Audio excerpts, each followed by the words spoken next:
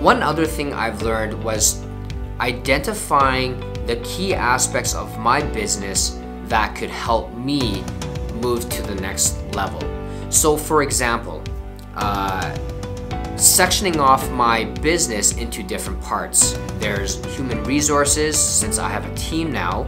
There's marketing, there's sales, there's the head of the company, and so there's a lot of different departments that a business should be broken up and ran differently with.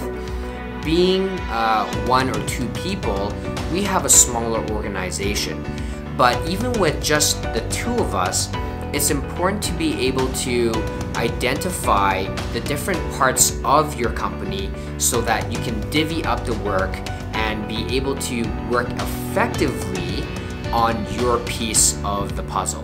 And this also brings a lot more clarity because you're going to be able to build out systems for every aspect of your business and have standard policies. So for example, I was able to create a communication standard. So in my for my business, I don't text people, but our communication standard based on where I want my business to grow is to be able to be face-to-face or on the phone, or even now sometimes through a video message.